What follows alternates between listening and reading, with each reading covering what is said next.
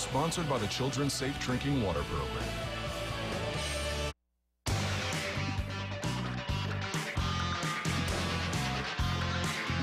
Bravo's The Real Housewives of Atlanta has really thrown black women in the reality TV spotlight. The network describes the show as an up-close and personal look at 5 fabulous women from Atlanta's social elite. But does this voyeuristic view do more harm than good at dispelling negative stereotypes of African-American women?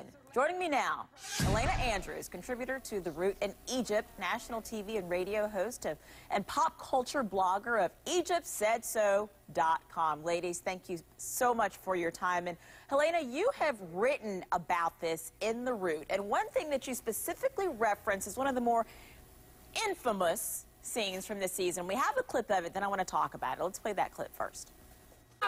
You're 40-year-old women face. You're a liar.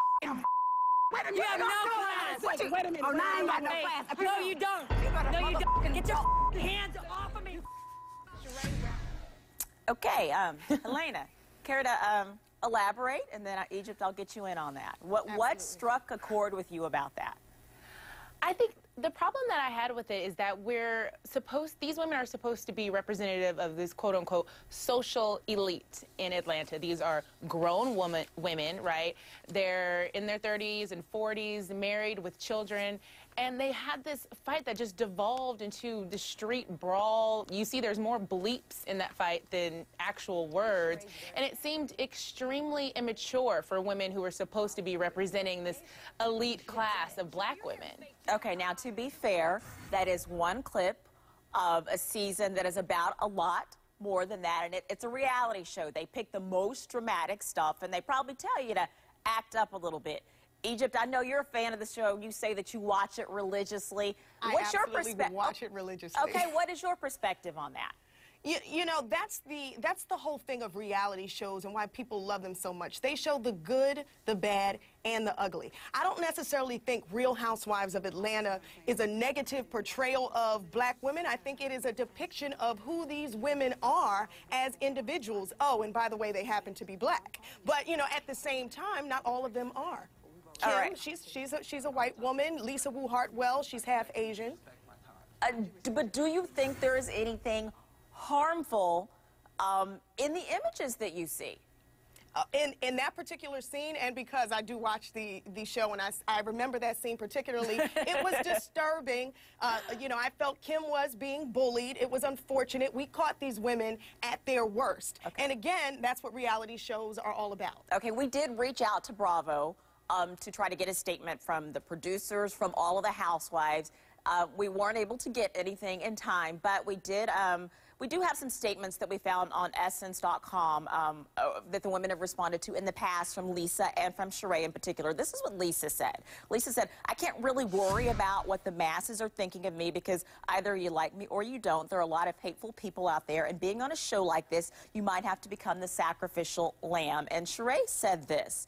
I think people really need to see that African-American women have it going on. They're career-driven, good moms, and we do live like this. Helena, do you see any positive images in the show at all?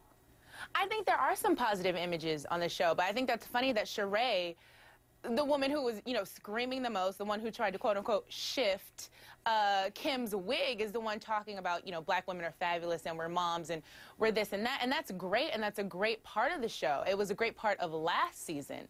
I think that last season presented these women in a way where they were actually being housewives. I think this season it's all about, you know, this Jerry Springer ringmaster brawl that they're so interested in, as opposed to these women actually, you know, working at their jobs, raising their children. It's a lot more that we saw last season.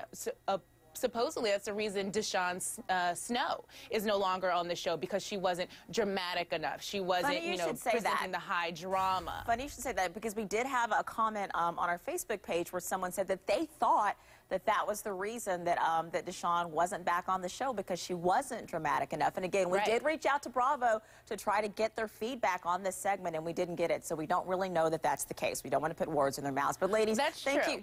Ladies, thank you so much for your feedback on this. We appreciate it. I'm Egypt, and a big fan, and Thank Elena you. Andrews, who has a little bit of issue with it, but she wrote about it. Ladies, thank you so much. For more of What Matters, check out the September issue of Essence Magazine or log on to CNN.com/whatmatters. I have a new tumor. All right, thanks, Rochelle. Coming up, there's some people that are upset over the president's upcoming speech to students. The bottom line message is, tell kids to study hard, stay in school. But there are some parents, they think there's more to it than that, possibly some hidden agenda. What do you think? We'll take your calls at 1-877-TEL-HLM. What Matters is sponsored by McDonald's, I'm loving it, and by Nationwide Insurance. Nationwide is on your side.